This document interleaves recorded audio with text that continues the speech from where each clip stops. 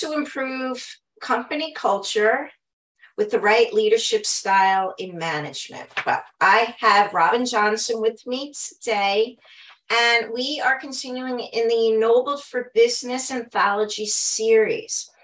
And we're going to be talking about quiet quitting. We're going to be talking about people dissatisfied now returning to work, what that looks like, and the post-pandemic workplace. Robin, welcome to the show. Hey, and I love your chapter title, Elevating the Human Side of Enterprise, because again, it's all about how to improve company culture. So welcome, my friends.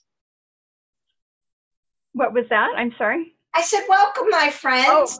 Oh, welcome. I'm very glad to be here. I'm very glad to be here. It's been a really awesome experience getting to be a co-author.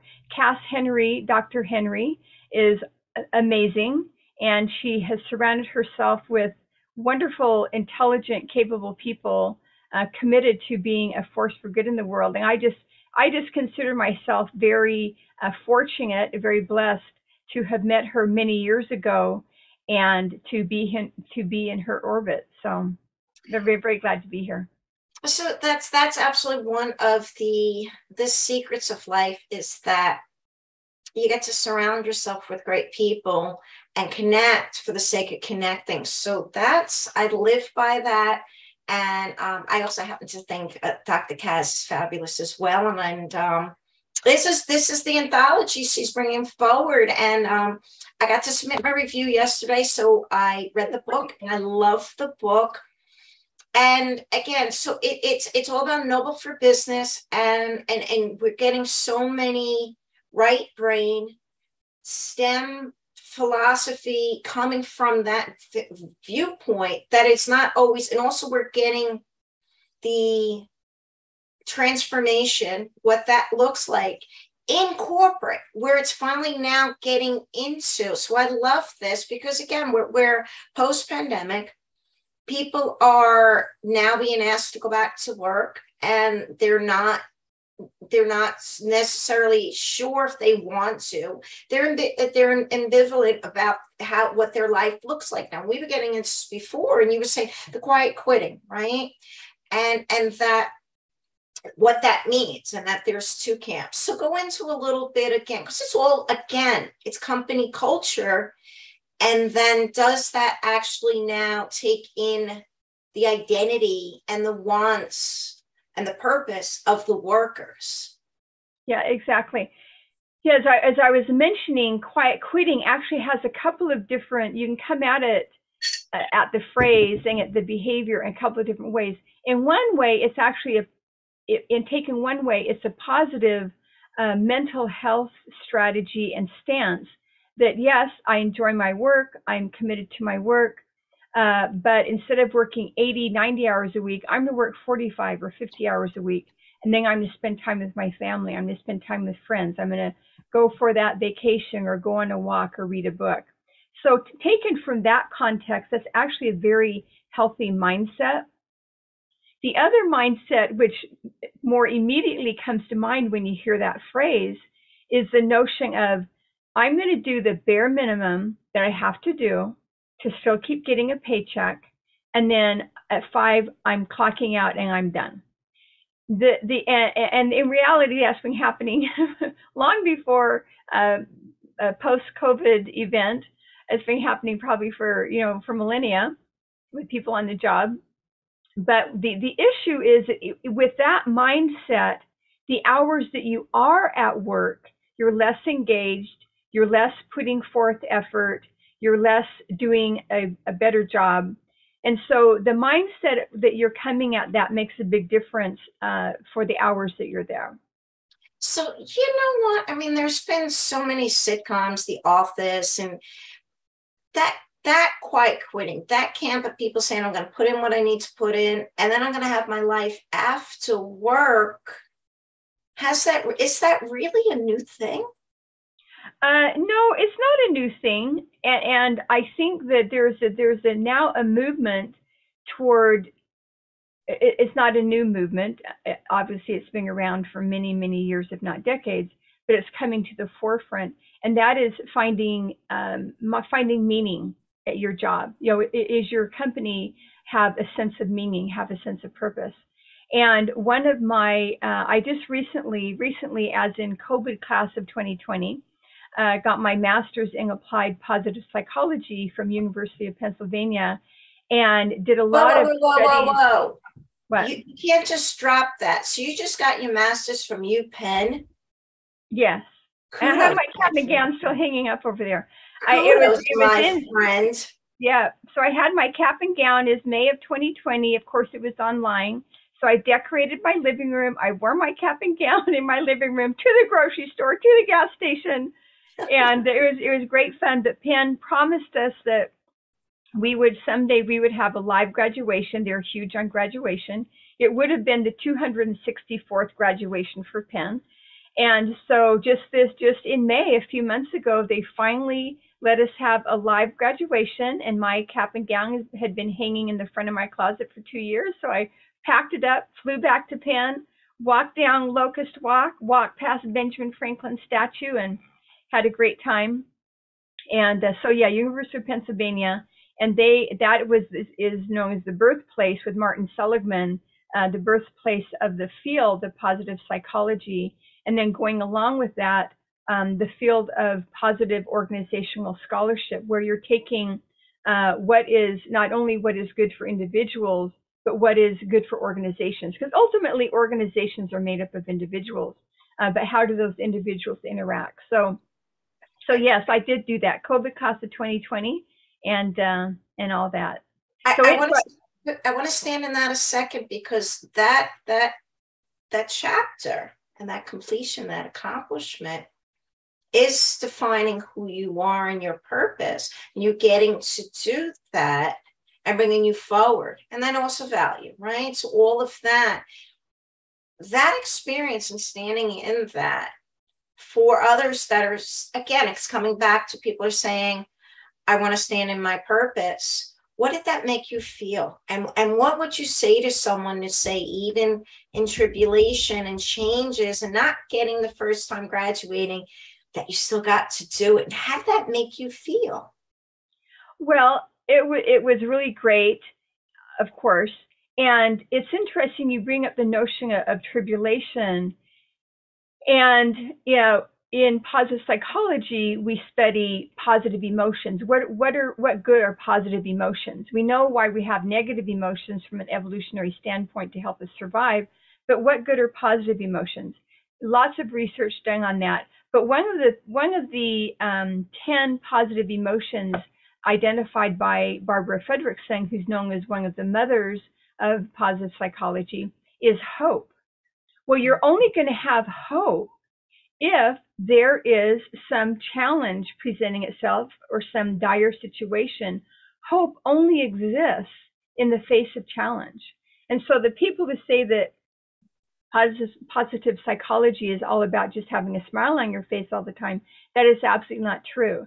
It's meeting life on life's terms, but looking for the good, looking for the possible, looking for the doable, and looking for the silver lining in the cloud, acknowledging the cloud. Yeah, it's raining. There's a cloud. You know, I'm going to get out my umbrella, but I'm going to look for the good. So there's all of that combined. Well, I'm going to lean in on that then. So with the quiet quitting, because we're still talking about corporate culture, we're talking about leadership style, and we're also talking about the individual being recognized and heard, meaning what they want, or that sense of worth, right? Mm-hmm. So within the quiet quitting, there is a loss of hope where they are. So them coming from the background that you have and the chapter that you wrote, someone that is sitting there, potentially having to go back to work and not being able to juggle everything, but even more that feeling, that feeling resignation, that feeling, and that's why it's called quitting, that, what would you say to them to give them hope? Give them hope. Well, it's interesting. There's a very famous phrase by Peter Drucker, who's known as the father of, he's like the father of business management. I know I'm phrasing that incorrectly, but he says culture eats strategy for lunch. And so you can, and my point is, every single strategy, every protocol, every technique is ultimately created and implemented by human beings. And unless you appropriately address the human element of business, your strategy will either fail or it will not be as successful as it might have been. Now, bringing that back to the individual's quiet quitting, for me, one of the most foundational elements of corporate culture is, what is your meaning? What is your purpose as an organization? And it's amazing. I just a second ago had a can of WD-40. I gave a presentation yesterday to the San Diego Association for Financial Professionals, and I had my little can of WD-40 that I hold up. Who does not have a can of WD-40? Well, I grabbed it, ran downstairs to squirt into the lock on my front door because my key was getting stuck. Anyway, I bring that up as for an example. Several months ago, I heard an interview by the president of WD-40. Who does not have a can of WD-40 in their closet? Well, that duct tape, right? Yeah, That's duct tape, and your Hitchhiker's Guide to the Galaxy. You also have your beach towel. That's it. Yeah. That's all you need. All right. Exactly. And he said, this is not just oil in a can. This helps families solve problems so they can go on vacation.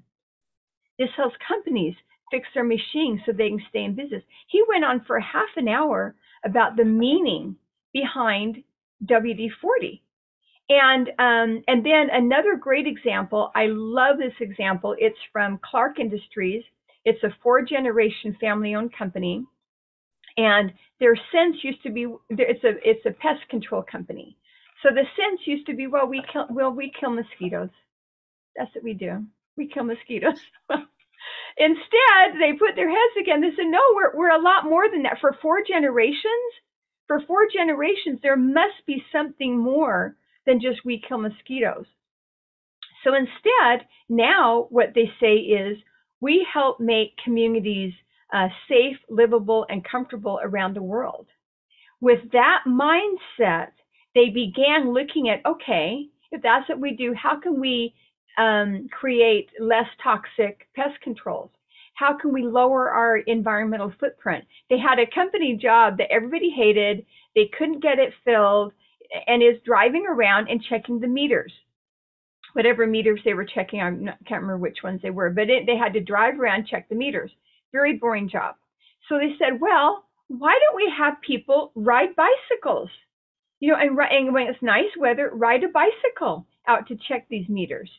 And it obviously lowered their footprint, but now people love that job. They have a waiting list for people who want to do that job.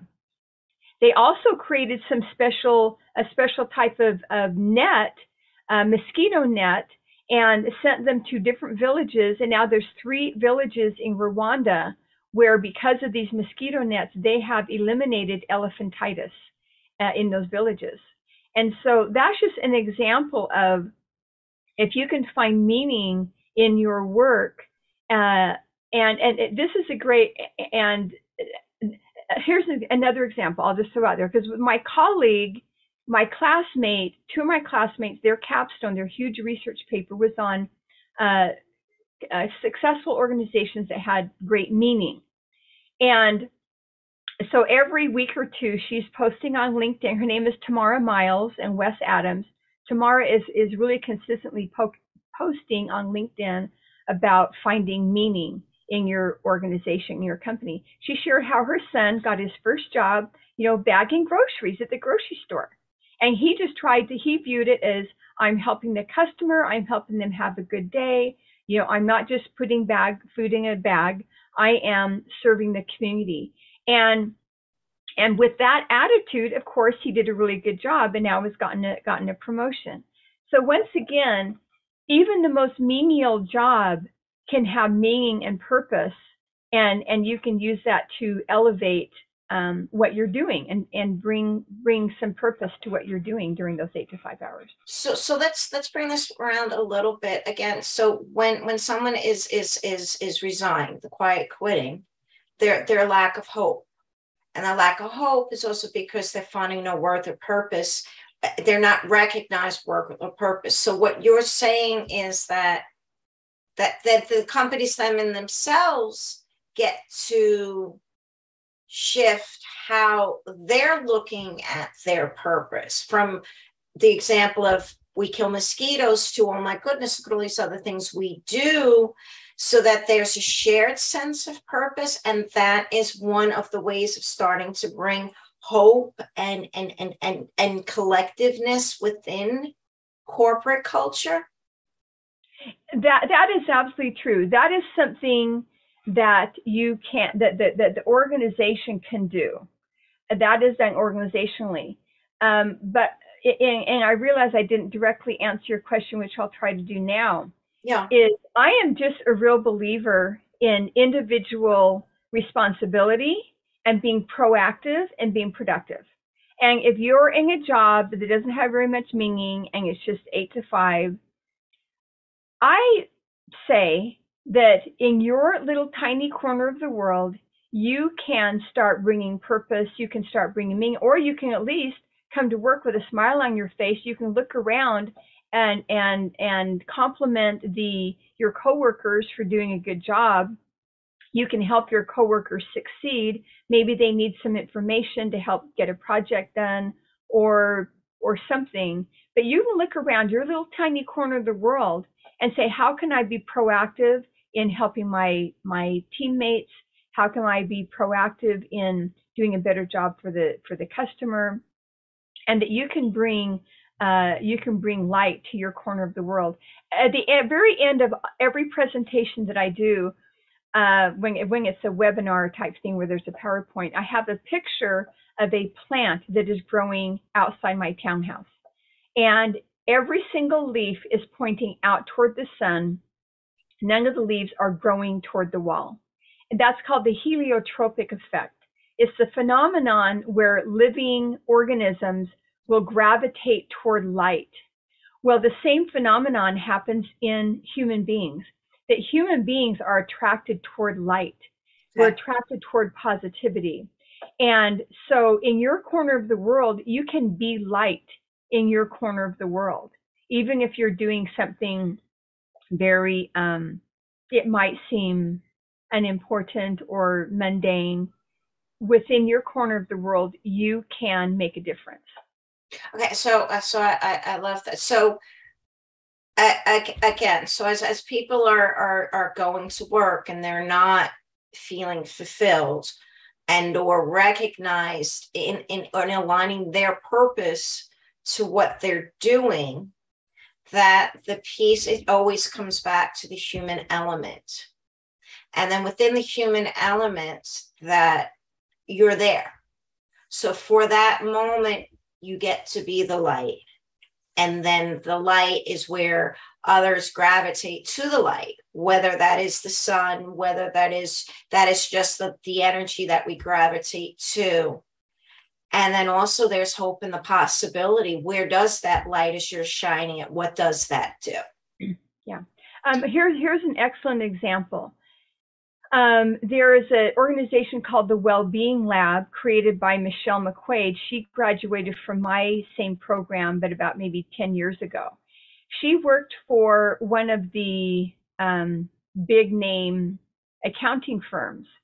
And so she was in the program every week when she, from her class, and going back to work, she would then post some things to her boss. Hey, here's something I learned. Here's something I learned. And then she began posting it to her teammates. Here's something that I learned. Here's something that I learned. Well, they then created a division where she then started posting all these things about how to have better organizations. And then she went off and left that company and then started the Wellbeing Lab. But that's an example that no one said to her, you need to do this, you need to do that. She just of her own accord began putting out little sunbeams of light and sharing what she knew to help people have greater well-being with her boss, with her teammates. And then that morphed into something bigger, and that morphed into something bigger. And now the Well-Being Lab actually was just nominated as being one of the, in Australia, one of the organization of the year for mental health. And so it sprouted from, I'm just going to share a few things with my teammates that I've been learning about well-being and positive psychology. And now it's an organization getting nominated as Organization of the Year in Australia. So that's an example. Okay, so so again, it's when you're standing in hope, be the light and connect with others, and then you stand in possibility what that might turn into. Example, the Wellbeing Institute. I love that. All right, so Robin, quickly as we're wrapping up, how can people get in touch with you, and what would that look like? You can contact me at robinlearningsystems.com. Cool. And my website is Robin Learning Systems. And yeah, that's going to be here. So, and quickly, so what is Robin Learning Systems? Robin Learning Systems, I focus on two things. I'm just passionate about helping organizations teaching them and inspiring them to be more humane, ethical, and resilient. And I phrase it, creating workplaces where people want to stay instead of wanting to leave. And I also help individuals develop resilience and discover and develop their character strengths that can enrich their life and enrich the lives of those around them. But I'm really huge into resilience, organizational resilience, and in individual resilience. And also for individuals, we didn't touch on creating a sense of belonging. People having a sense of belonging at work. One of the drivers of belonging is having a workplace where there's a sense of meaning. So those are interrelated. Again, Robin Johnson, and it's company culture, and again, it's repeat the we will have the repeat the my how do you get a hold of me? Yeah, Robin at robinlearningsystems.com. Okay, I love it. Everyone, thank you for coming on, and great work, and congratulations, Thank you. Graduate. Love that. All right, everyone, that's it for today, and stay tuned for the next show. Okay, thank you. Bye-bye.